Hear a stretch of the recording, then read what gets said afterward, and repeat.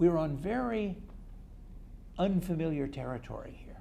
For 35 years, we and the Iranians, the only thing we knew how to do was to bash each other. We got pretty good at that. What we don't know how to do, and we're still exploring this, is to have a more productive relationship. No enmity goes on forever. The fact of the matter is that we and the Iranians have been estranged now for almost 37 years. On the other hand, there's no denying in the last 3 years, a lot has changed. The officials of each country are able to talk to each other in a way that they never were.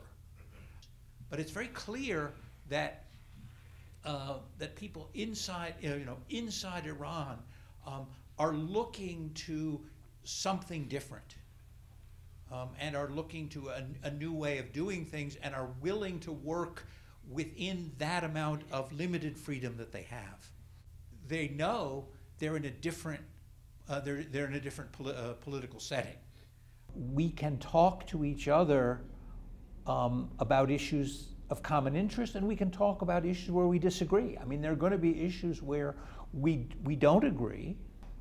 At least now what we have now is a precedent where two sides, without necessarily being friends, are able to talk to each other.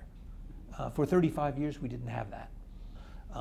Maybe one day we'll wake up and ask ourselves, well, why did we waste so much time bashing the other side?